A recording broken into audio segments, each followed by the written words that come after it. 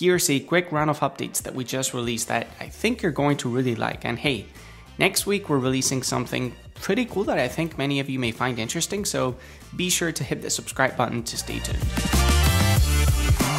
Let's jump over to Thrive Architect really quick because there are a couple of different things that I want to show you. You see, Google is making it harder and harder for small business owners to make use of reCAPTCHA. Thus, we've made it easier than ever to connect Thrive Architect forms to Cloudflare's Turnstile. But we didn't stop there. We're also releasing our very own Native Honeypot spam prevention system.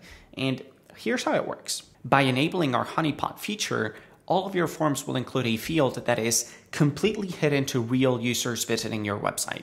However, this hidden field will not be hidden to bots that may be crawling your site looking to submit your forms.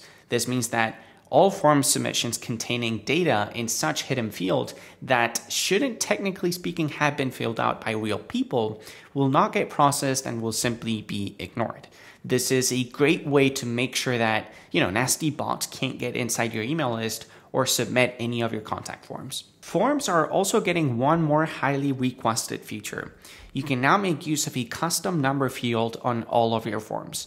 You can customize the range that you're allowing users to enter in this field, the number of decimal places you wish to show, which can actually come in handy when you're working with currencies or other metrics. And if you set this decimal to 0, you can even customize by how many steps you want the number field to go up and down when users are entering their details. The next thing that I want to bring to your attention is pretty big in my book, and it concerns all Thrive Apprentice users who are charging for their Thrive Apprentice products with Stripe.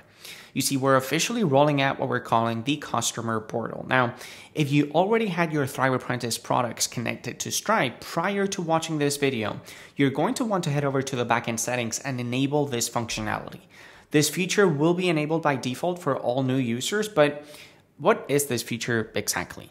Well, this feature allows you to insert dynamic links on buttons or even text elements in Thrive Architect that connect to a Stripe page where users can manage their payment and profile details with your business. They can cancel or renew their subscriptions, add new credit card details, modify their billing information, and see a list of all of their past invoices.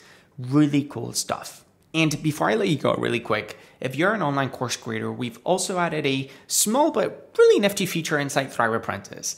If you're using assessments to evaluate how your students are performing, you now have even more control around when to give your students credit towards course completion. Up until now, when someone completed an assessment, by default, that assessment would count towards credit on their course.